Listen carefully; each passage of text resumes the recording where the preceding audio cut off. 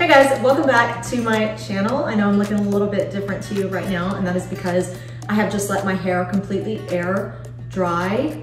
And this is usually what I do whenever, for my hair routine. I just kind of let it air dry while I'm putting on my makeup. I know I'm gonna be using, a hot iron, and I'd rather try to eliminate a hair dryer also because that's just like double damage, So anyway, this is what my hair looks like when it is, air dried. It's extremely unruly, it's frizzy, it's very coarse, it's very fine, but apparently I have a lot of it. That's what a hairdresser told me, a couple hairdressers told me actually. So anyway, I guess that's what I have. But there's really no rhyme or reason to it. I've got a really massive cowlick right here. I've got one on this side as well. This one's a little bit easier to tame for some reason. Maybe it's because I part my hair this way.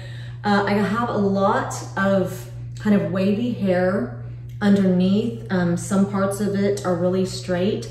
I do live in a very humid city also, so it looks a lot bigger to me right now because it is actually humid outside because it is sprinkling. So anyway, this is what it looks like when it air dries. I'm gonna show you the back because that's where it is just the most unruly and it just doesn't make a lot of sense to me. So let me show you what it looks like. Okay, so this is what it looks like.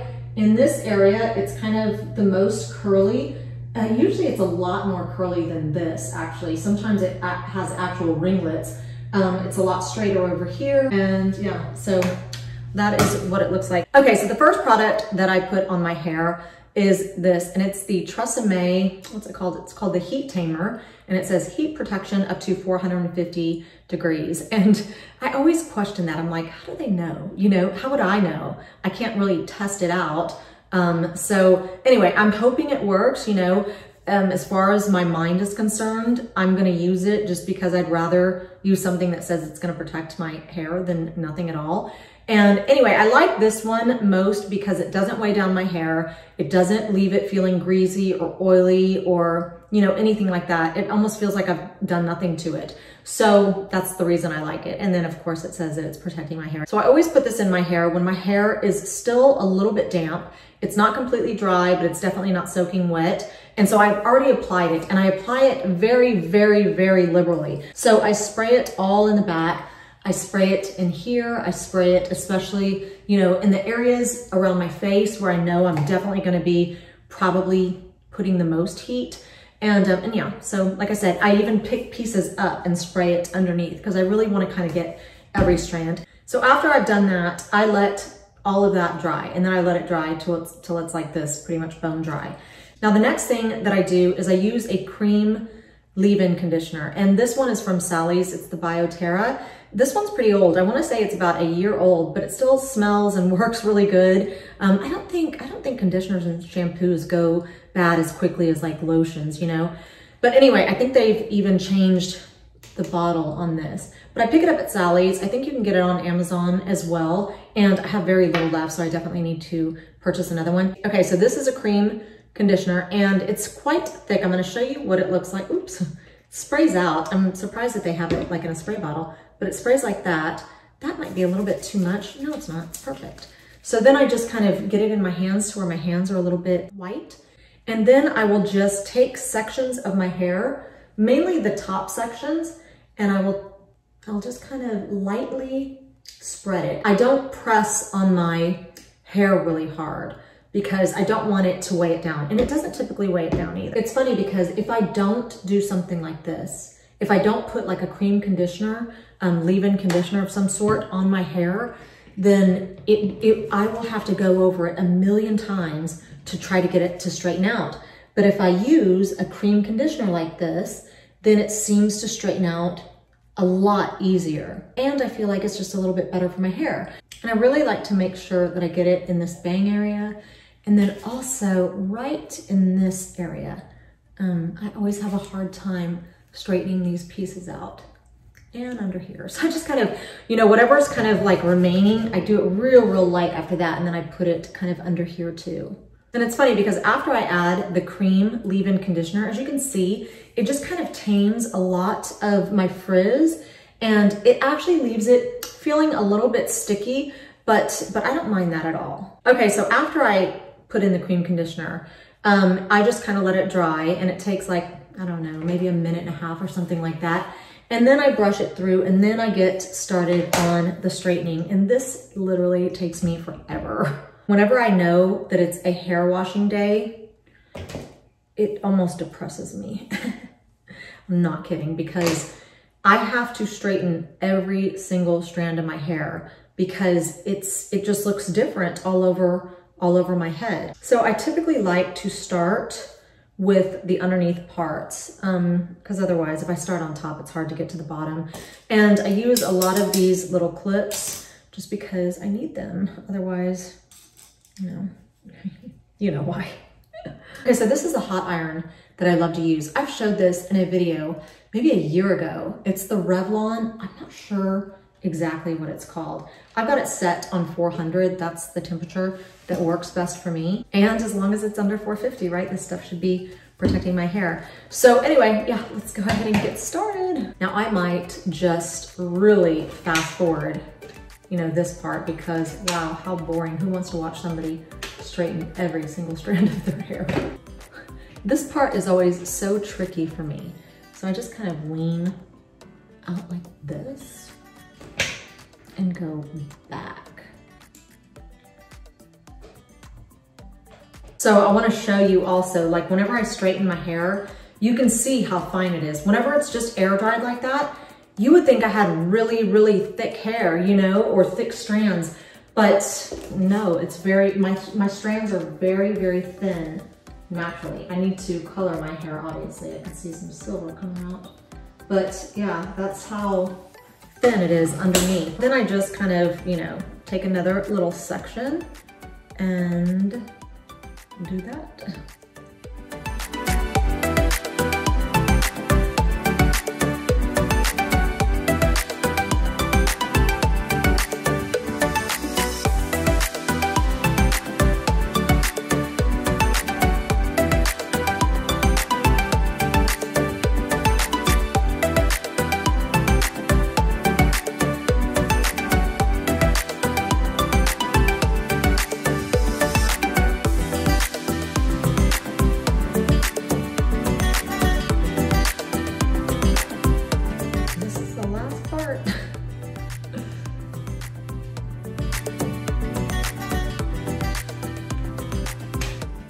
Okay, so this is what my hair looks like right after I've straightened it. And I can't just wear it like this. I don't know why. It wants to fall straight down. Like I said, this side I'm able to kind of control the cowlick. The side still kind of has one, but when I straighten it, it goes straight down. But then if I don't, then it goes way too high for me. So I have to straighten it and then go back and make it go back up again. I'm gonna show you what I do. This is the only time that I actually use a hair dryer, and then I go back in with some of this heat protectant spray. I really want to keep the cowlick on this side, and I need to lift it just a little bit here, but I don't want all the wave because then it's just not gonna match with the rest of my hair. So this is what I do.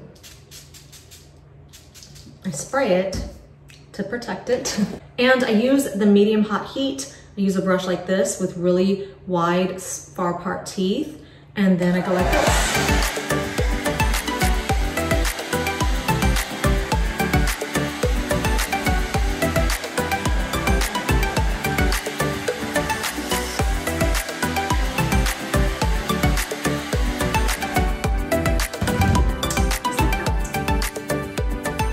And I know somebody's gonna be like, you should get a round brush. I do not like round brushes. I've tried them before.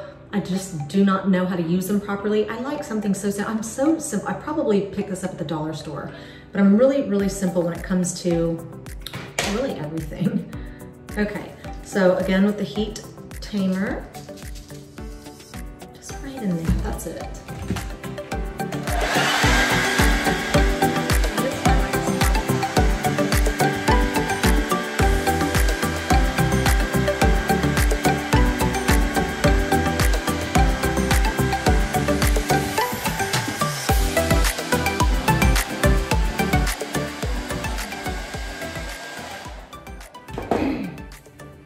Okay, that's all I need right there.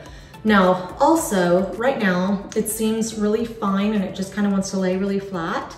it seems like I'm undoing everything that I just did, right? I'm gonna straighten it all and then I'm gonna make it look less straight. Okay, so some of the products that I like to use in order to just give my hair some more texture and more volume is, there's 3 products that I really like. This one is called Beach Babe, and it's made by Not Your Mother's, and it's a dry texturizing shampoo. So it's a dry shampoo, but it's also a texturizer, which I feel like dry shampoos are kind of texturizers anyway. This is my favorite dry shampoo, and it's made by Dove, and it's the Fresh Coconut Dry Shampoo. Really like that. It does offer a lot of texture also. And then the last one that I really like is this Not Your Mother's Beach Babe, and it's a sea salt spray. Now this, if you want, you have to be ready for this. I mean, you're gonna get some major texture, but it's also gonna be very sticky, like you won't be able to run your fingers through it very well. And I actually like that. I don't know why, because otherwise I'll be touching my hair all day long. But if I can't, then I just end up going like, you know, like this or something. And so that's what I'm gonna use right now, I think. I'm gonna show you how it works because I feel like everybody knows what a dry shampoo works like. So let's try this. This is gonna look really wet at first. And I only put it on the sides here. I don't do the back of my hair at all.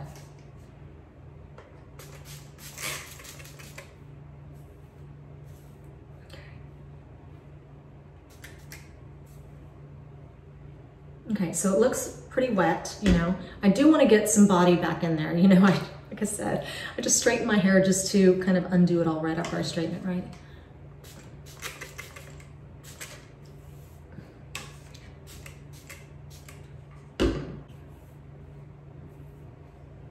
I'm gonna lift a little piece up in here.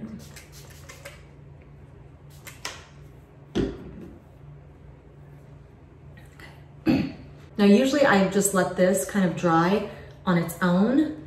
And let's see. As you can see, there's a lot of texture already. I feel like I want a little bit more, so I'm gonna add a little bit more.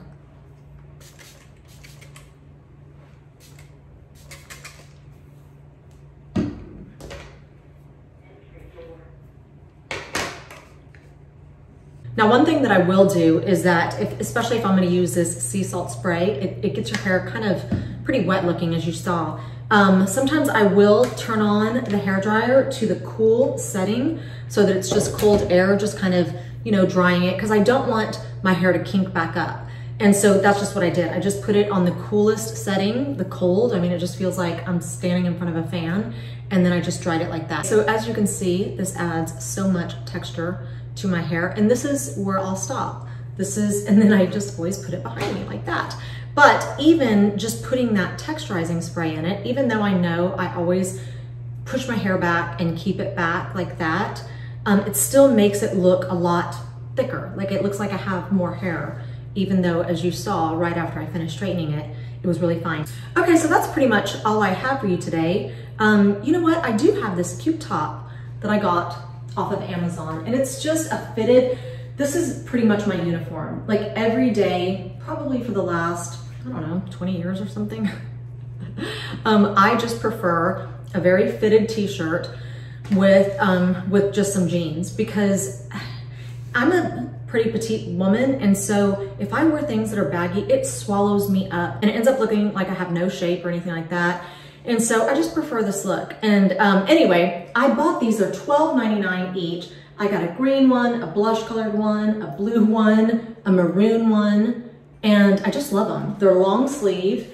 They're very thin materials, so they're not hot at all. They're easy to, you know, you could just pull them up if you want to, and they're perfect for layering and stuff like that. Like I said, got them off Amazon for $12.99. Anyway, thank you so much for watching. I hope you guys enjoyed this video, and I will see you next week.